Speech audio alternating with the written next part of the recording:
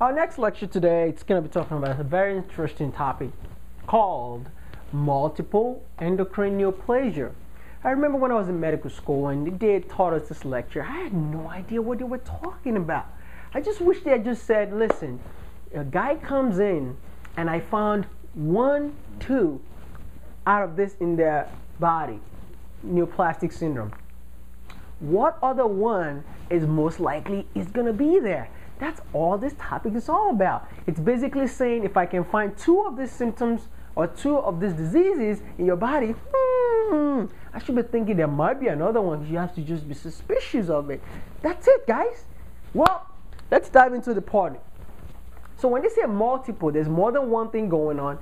Endocrine, all the endocrine organs are acting up and they have some kind of neoplastic process. That's it. That's all you need to know. So this is how they're going to test you. There's 3 good types.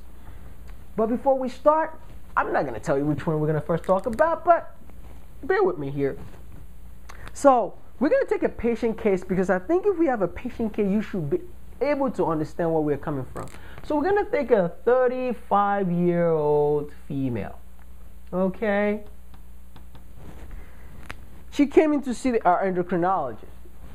And during the process, she came in and she's complaining, Doc, I have this chronic peptic ulcer disease that's been going on for years.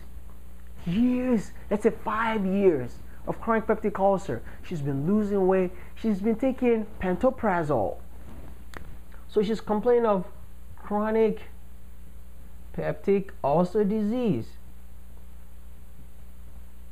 Now, we've used a lot of PPIs for her, but she said it's not really helping. So somebody said, okay, we don't know what's causing, what else can be causing people to have chronic peptic ulcer? She says, I'm not on any NSAIDs right now. I'm like, okay, that's a good thing, you know, and she doesn't have H. pylori, so we'll knock that out. She does not have H. pylori bacteria that cause peptic ulcer disease. So I said, I want to order a gastrin level on her, and I gave her a fasting gastrin level, and it was very, very, very, very, very high. We did a secretin inhibitory test, and guess what? A gastrin level was still elevated. So we said, voila, guess what, honey? You got Zollinger-Ellison syndrome. Ah, well, that's good to know, which is a gastrinoma. So we found one thing. Well, then she said, oh, then I asked her, have you ever had any problems with your pituitary? She's like, yeah, I had a pituitary tumor resected 4 years ago. I'm like, really? She said, yeah, I had a pituitary tumor one time.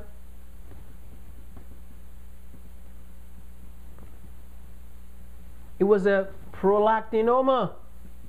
I'm like, you had a prolactinoma? She's like, yeah, you know, the doctor took it out. Now I'm fine. So before she walks out of the office, I'm thinking in my head, or on the board exam, this is how they're going to ask you. She has Zollinger-Ellison syndrome. That's one thing, we just diagnosed it. She has a pituitary tumor. What other tumor can she possibly have? So she had a pituitary tumor. That was one right there. That's our guy. Supposed to be a lady, but we're just going to use that. All right. And she had a gastrinoma coming from her pancreas, a pancreatic tumor. So guess what? The only thing left is going to be a parathyroid. She's going to possibly even have another parathyroid hyperplasia right there. You know what? Let's draw the thyroid gland and put them in there. So the third thing she's going to develop is a parathyroid hyperplasia. Now, this is not a cancer, it's just hyperplastic. Now, which means they might be having, you know, hyperparathyroidism, right? That's most likely what she's going to have. Hyper PTH. So if I check our PTH levels, guess what? It's going to be elevated. Now, we took all these three syndromes that has what? She had a pancreatic tumor, she had a pituitary tumor, and she had a what? A parathyroid tumor. We call them the 3 P's. And those 3 P's are called what? One syndrome called, the first one we first found. We always find all these 3 in a certain amount of patients. So we call them multiple, which there's 3 of them, endocrine neoplasia type 1. But you know who found it? It was Werner's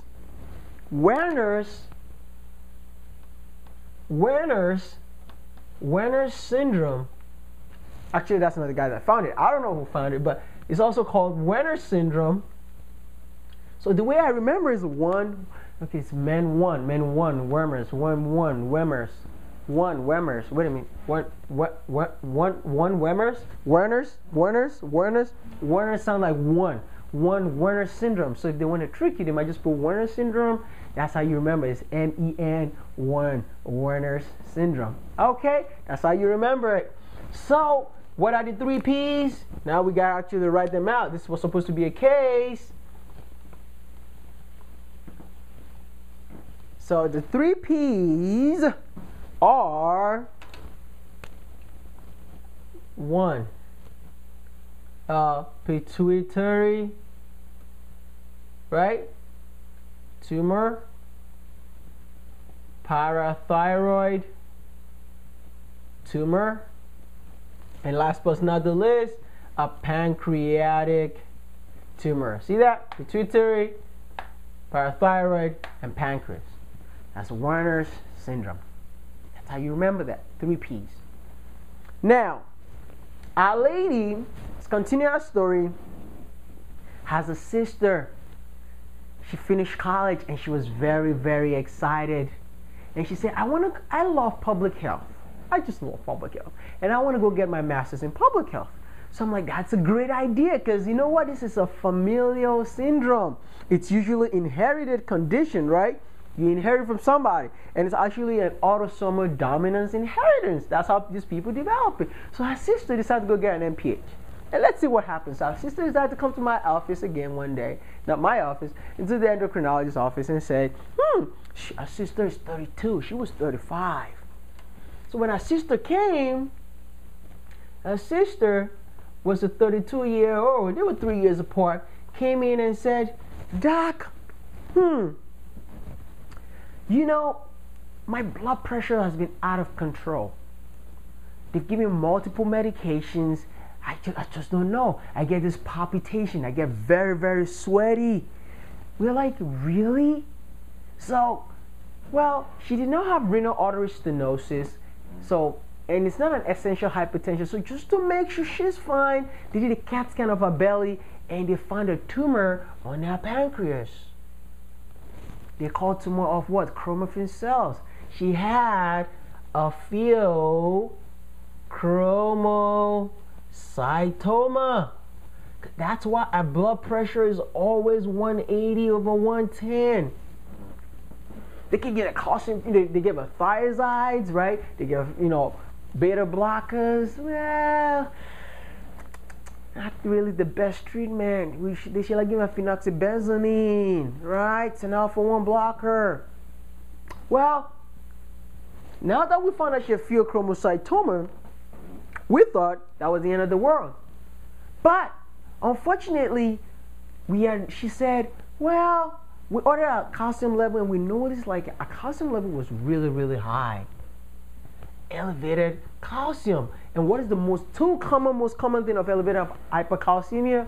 Hyperparathyroidism and cancer. Those are the top 2. Just give me the top 2 right now. So she did not have cancer, thank goodness. But she had hypercalcemia and her phosphate level was very low. So we decided to check a PTH level, and PTH was sky high. Guess what she had? She had another hyperparathyroidism. We were like, wait a minute, you have hyperparathyroidism and you had a pheochromocytoma? I'm a little bit worried for you. I'm very worried. because there might be another thing going on that if we don't pick it up, it might kill you. So we decided to check a thyroid, and they did a biopsy. And guess what else she had? She had an underlying medullary thyroid carcinoma. So while she was trying to get her PH in graduate school, she actually has been walking around with the MPH itself. She had a medullary thyroid carcinoma, which is the M. She had a pheochromocytoma, and she had a hyperparathyroidism. It's great that she's getting a master's in public health, but guess what? Her sister had developed Werner's syndrome. However, because she's getting a master's in public health, it's a great idea. She developed this syndrome, and they call it, well, if your sister has the Werner's and she's type 1, that is a type 2. So we call it type 2A syndrome. This is MEN 2. Well, how do I remember the other name for MEN 2? So, another name for MEN 2 is what? Sippel syndrome. Now, this is, if you have a kid in the house, please close your ears. So I said, what two things in the body, right? There are two things in a woman's body that everybody's always looking at. Starts with an S, a nipple. Nipple. I'm like, nipple. Sipple, whipple, nipple. Wait a minute, two. There's two nipples, and that goes by sipple. Well, as nasty as it may sound, we don't care because this is medicine, right? We just want to remember stuff. So 2A is two nipples, but it's not the nipple. You have to change that to sipple. That's 2A. But remember, sipple is a sister's name. That's how you remember. Sipple has two nipples, and she went to get a master's in public health. You can't get nastier than this. However, make sure you're only above 18 to be able to hear what I'm saying, because this is not meant for the lighthearted. That's how you remember type MEN 2A.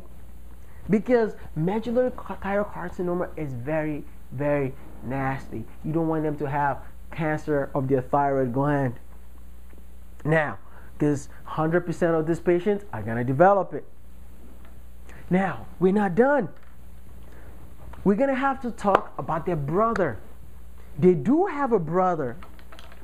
Okay? Let's talk about their brother, because this is a very nice, beautiful family. And their brother is an 18-year-old male.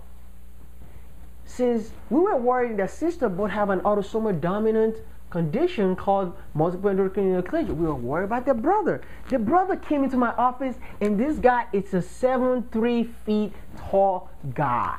Tall, lanky, skinny. I'm like, wow, that is Dirk Nowitzki. Well, it wasn't Dirk Nowitzki. So when he came in for a physical. When he came in, we checked his blood pressure, and his blood pressure was 220/100. I'm like, oh. I'm a little worried. You're 18 years old. You should not be having a blood pressure of 220/100. So we eventually did a workup, and guess what he had? He had a pheochromocytoma. Just exactly. It's like, you know, I get sweaty, diaphoretic, tachycardic, right? In the middle of the night, you know, my blood pressure is always elevated. Get headaches too, palpitations, tachycardia, because too much what? Epinephrine being shut out by the tumor in the adrenal gland. Well, we thought we were done. I told you the guy is tall. He's about 7'3".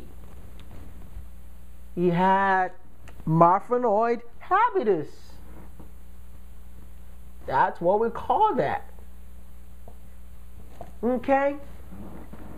So, Marfanoid habitus, tall, lanky. They have Marfan syndrome. Now, you would think we're done. We said, wait a minute. I want to do a physical exam. So I look into his mouth, and he has all these little nodules. They are called mucosal neuromas. So let's break that word into two: mucosas and any mucous membranes in our body. Our nose has mucous membranes. Our mouth has mucous membrane, right? So when we look, and neuromas are what? Tumor of nerves. So inside his mouth, if you look into his nasopharynx, I'm like, what is that stuff sticking out, right? Nasopharynx tumors. You look at oropharynx and the larynx. Now, inside the mouth, he's got all this little tumor kind of sticking out in his nose, right? This is his nose, okay? And inside his mouth, he also has some, like, at the back of his mouth, all this nerve tumor sticking out. Those are mucosal neuromas. Now, that's not going to kill him, right? He has only mucosal neuromas. The guy's tall and lanky, and he's got pheochromocytoma. That is their brother right there. He's a very tall guy. Look at that. He's very skinny hands. So what should you be looking out for? Well, watch out for medullary thyroid carcinoma. That is what is the biggie. Medullary thyroid carcinoma.